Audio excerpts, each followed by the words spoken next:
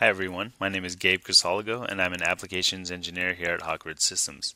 In this video I'm going to talk about the new enhancements to the section views in SOLIDWORKS 2017.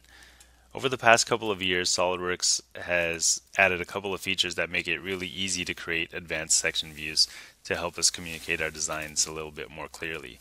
Specifically the intersection zones and also the section by component option down here, which allows us to select specific components and bodies to be either excluded or included in the section view.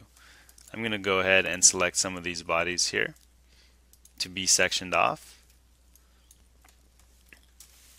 so that way we can see the internal components of our quadcopter. This is great, but what if we still want to see the components as visual references while still seeing the internals? So this is where the new feature in 2017 comes into play, and it's this checkbox down here at the bottom that allows us to specify specific bodies or components that we want to make transparent instead.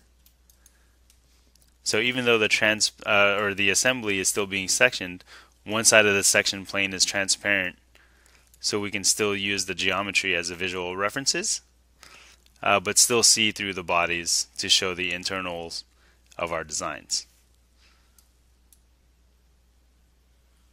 And that looks good. In this video, we discussed the new transparency options within the section view tools in SOLIDWORKS 2017. Thanks for watching.